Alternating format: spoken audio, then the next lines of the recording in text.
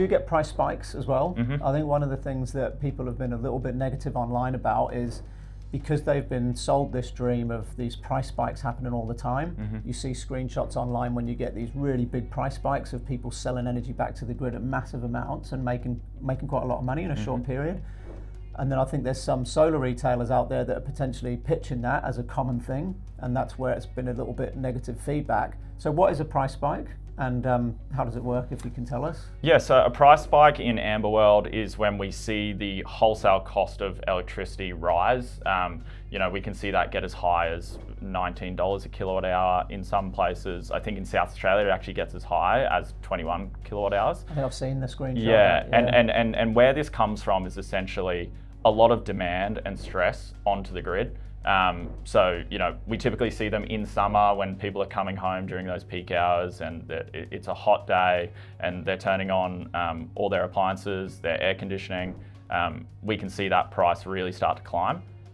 Another place we can see price spike happens is if there's scheduled maintenance on some of these generation assets, like these coal plants or these gas generators. That can also increase the wholesale cost. How Amber notifies customers of that is you'll see in your app, you'll get a push notification. It'll either be a text message or a email, depending what you've chosen to opt into. It'll also display in the app saying, hey, there's a price spike event coming up. Now's a good time to throttle down your usage so you're not importing from the grid. And if you've got a battery, it's actually a really exciting time because this is where you can potentially make quite a lot of money if that wholesale price increases.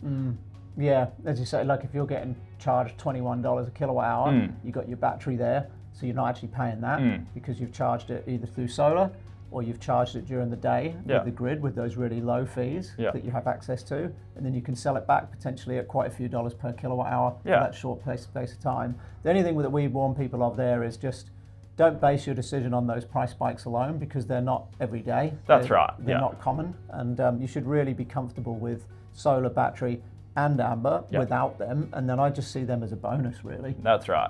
And look, back in the premium feed-in tariff days, like a good feed-in rate was what, 60 cents? That was the best, I think.